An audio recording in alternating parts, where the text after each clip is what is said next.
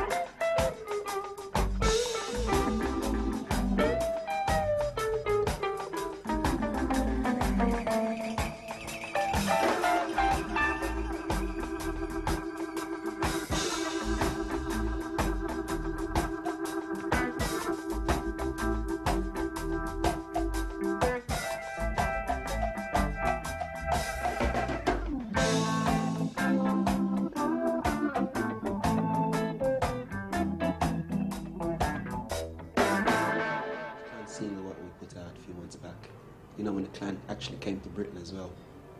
And many people sort of thought that we put those single out just to react to the clan's arrival in Britain. But the song was actually written a year before they came.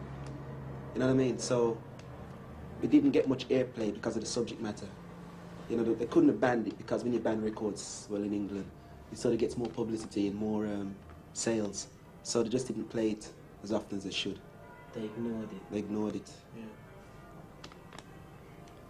Yeah. What are the songs dealing with, in most of your songs? Well, what it was just dealing with, just a black man's personal feeling towards the clan, like saying how we can just be walking down the road doing nothing and suddenly just get attacked like that. That's what it was dealing with, and the conclusion it came to in the song that, well, we cannot really put up with any more of this sort of thing, and we just sort of should fight back. Your first album is titled Handsworth Revolution. Can you please tell me something about Handsworth and living there? Well, it's one of the places that papers and people outside Handsworth regard as being a big ghetto, right? They regard it as a place where you can't walk down the street after dark, and there's loads of black youths out of work, and they don't want to work anyway. And in general, it's a bad place. You know, if you go somewhere and they know about Handsworth, they regard it as a bad place, somewhere you drive through rather than stop. But we all live there, right? And we know a completely different story than the story that's put out. And that's one of the reasons why we titled the LP Handsworth Revolution, because we reckon something should start there. It's not what people are making it out to be. And people are not, you know, they don't avoid work. The way the papers print, they avoid work, they don't want to know, and they're not all troublemakers. And if they are, there's a reason for it all, you know, but the reason's never said. So that's what we're on about, basically. What do you think is the reason? The reason? Yes. The reason's the whole system. It goes all back. I mean, it's like you got a guy who leaves school, right? To begin with, they teach him all bullshit at school. What a nonsense, right? He leaves school, and then he goes and looks for a job, right? He goes to countless amount of interviews. He doesn't get a job. So at the end of the day, he's fed up, right? They stick him on the dole. He can't get a job because they don't really want him to work, right? And he's on the dole, and after being on the dole for a while, they cut him off, right? And in this place, you can't live without money, so he's got to get money from somewhere. And then they blame him if he was to go and pinch or steal from someone when he's got no obvious alternative.